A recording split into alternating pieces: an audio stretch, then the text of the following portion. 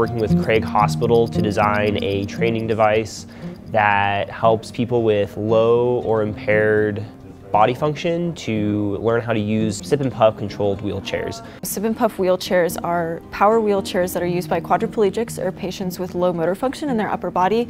It allows them to move autonomously through a straw that they provide inputs through sips or puffs.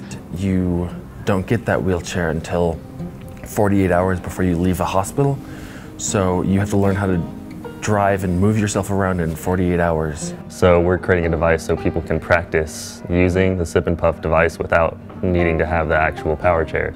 This is the first time I've ever done a project that's, this big in scope and actually has, I guess, real world implications. The design program at Mines is unique because it allows us to interact with real clients in the actual field. You actually get a feel for what the client needs and how many people you could actually help with this stuff. We get to work through technical design along with stakeholder interaction and produce something that at the end will work and will be used. This product will definitely improve the quality of life of these patients in these hospitals. I'm really excited to be able to produce a product that is going to help both the hospitals and the patients.